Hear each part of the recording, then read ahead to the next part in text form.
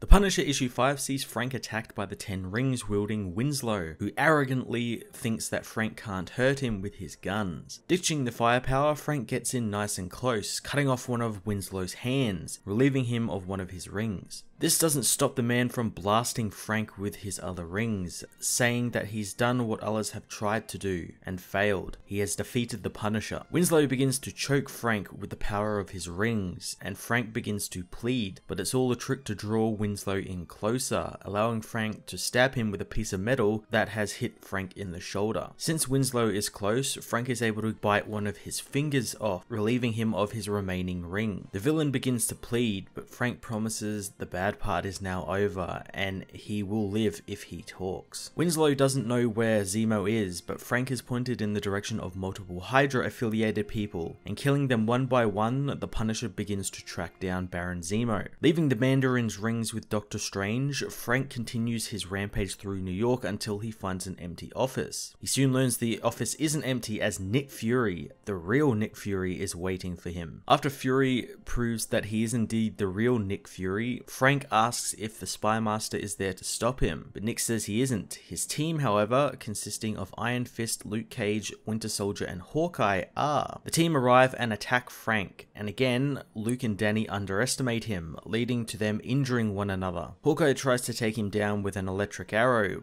but nothing works against the Punisher. Before Frank can escape, however, Bucky hits him with a non-lethal bullet, stunning him and knocking him out. Frank is arrested and Nick's soldiers take Frank as Bucky asks how Nick knew he would come to this particular office. As Frank is taken by the soldiers to a van, Nick says that Bucky shouldn't let Frank get in his head and that there is no big conspiracy happening against Frank. Frank is taken to a boat where it's revealed Zemo has made a deal with Fury to take Frank off his hands in exchange for the villain leaving the US and never returning. Zemo toasts to getting his house in order like Frank told him to, so now they can head home. The Punisher issue 5 was a hugely entertaining action set piece of a book that had a great surprise twist, you could call it, at the end, with Nick Fury finally making an appearance and seemingly working with Zemo, or making a deal with Zemo, which is really surprising, but at the same time you're like, he's a spy master, he does that sort of thing all the time. It was fun seeing Frank fight a powered being like the new Mandarin and how he brutally dealt with him and how great that was. I'm really looking forward to Frank at the mercy of Zemo next issue and what the Hydra leader has in store for the Punisher. I'm going to give this issue an 8.5 out of 10.